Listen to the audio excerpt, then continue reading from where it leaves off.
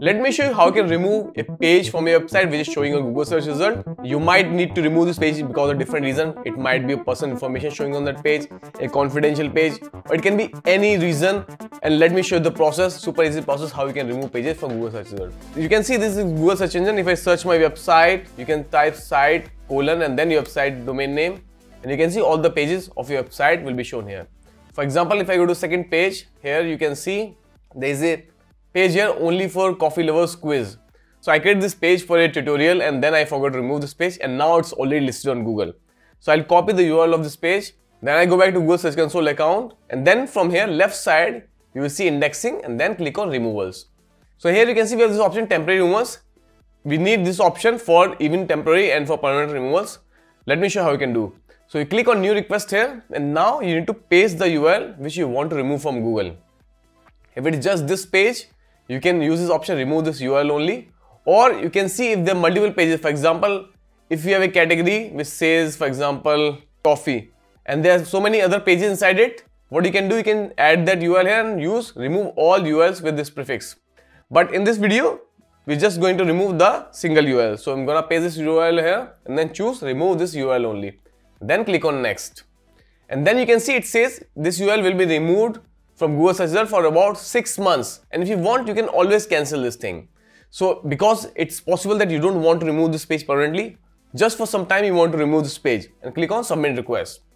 And now you can see process requested. With time this process will complete and the page will be removed. And now the really interesting part comes. Okay, so this was the temporary removal. Now we need to address the reason and the cause why we remove this page from Google search result. So this page is created by mistake on my website. So I want to remove this permanently. So we have removed from Google Search Console, but now we need to remove this page from our website also. So now you need to go back to website backend, and for example, this was the page. Okay. If it is a permanent removal, you don't want this page ever to show again, you can just choose the page and delete the page. You can send, if you're using WordPress, you can move to trash and then apply. So this page is gone. So what will happen? So we did this removal for 6 months. When the next time after 6 months, Google will come to crawl this page, they will say, okay, they don't find this page on your website, so it is automatically permanently removed. But in case you think that this page right now you don't want to index, but maybe in future you might need this page, but you want to keep it away from Google. So in that case, what you can do, you can go back to your post. For example, this was the coffee lovers. Then you can click on edit.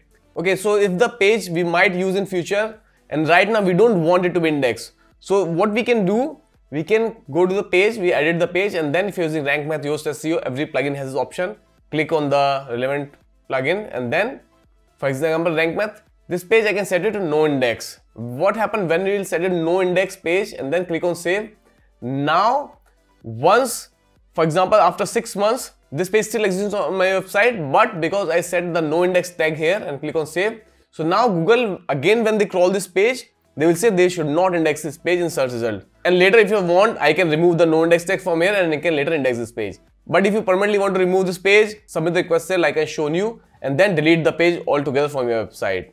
I hope this video helped you out. If this video helped you out, don't forget to like the video, subscribe to the channel. I create so many important video tutorials which helps you to elevate your SEO, to have the better website, better blogging, and so many important tips and tricks. And subscribing is totally free. I would really appreciate that. If you want to rank your website number on Google search result, check this video screen. And if you want to watch an amazing complete tutorial on Google Search Console, check this other video on screen.